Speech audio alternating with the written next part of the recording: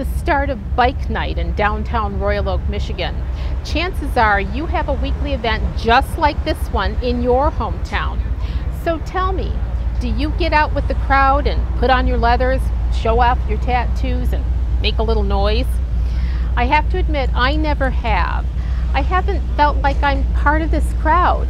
But then God introduced me to a ponytail-wearing, leather-clad, fully tattooed, motorcycle-riding child of his from Finland. My name is Pontus J, and I'm going to tell you my God story.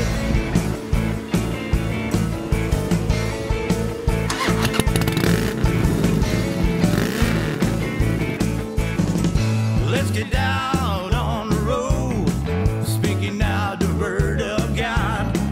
Iron horses, that's our tools, biker boots and some tattoos.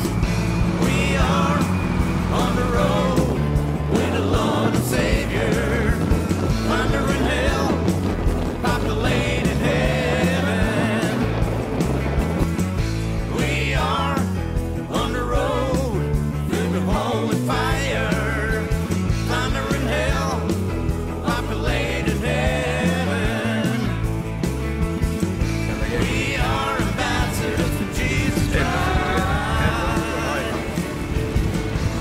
I have not always been a believer. My mom gave me away when I was born, and I came to a good home, but all those years when I was a child, I was thinking about who I am, where do I come from, and I feared death. I was a scared little child. On the outside everything looked good, but on the inside I was very scared. So at the age of 12 I started to drink alcohol. At 16 I was an alcoholic. In 1995 I started to tour with different rock bands, played with some members from Lynyrd Skynyrd, Molly Hatchet, Whitesnake, and I started to drink more. I started to use drugs, and all those years I was living in fear.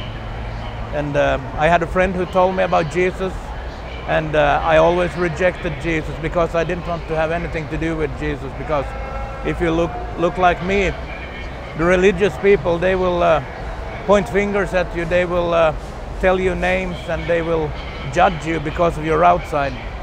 So I didn't like Christians. I hated them. I was drinking 3 big bottles of vodka every day, and I was shaking, I was throwing up blood, and I was a mess. I called my friend up, and he told me that today was the day I was going to give my life to Jesus. And at that point, he had been ministering to me and praying for me for 16 years. So everything he had spoken into my life, he had told me about Jesus, came to my mind, and I knew that Jesus is Lord, and I need to give my life to him. But I didn't want to go to church, and ended up drinking again after 3 months. And this time I became really sick, and my eyes were getting yellow, and I knew it was serious because I had been studying medical books and things because I was a hypochondriac, and I thought I had everything for many years. Which led to some humorous moments that Pontus recounts in his ministry times today. One day I was standing in a line to something similar to 7-Eleven in Finland, and I felt my fingers on my left arm go cold and numb. And I had been reading, I had been studying, so I knew it was a heart attack. So I pulled on a show in there, thought I was going to die, but I didn't realize that I was standing with my hand in an ice cream box.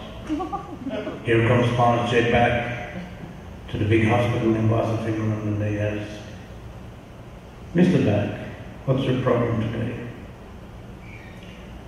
"I have problems with my fallopian tubes." But when Pontus did have yellow eyes, he knew that was no laughing matter. In January 2007 I was all yellow, and I decided to give church a try. And I was scared going there because I thought that they were going to judge me and they were going to call me names. So we got to this small countryside church, and they didn't have a meeting, but some people showed up. Regular people. There were no priests, no popes, no bishops, no pastors, regular believers. And when I thought they was going to start to judge me, they laid hands on me and they started to pray. And that's when I started to cry. That night, Pontus decided to follow Jesus, and he was set free from alcoholism.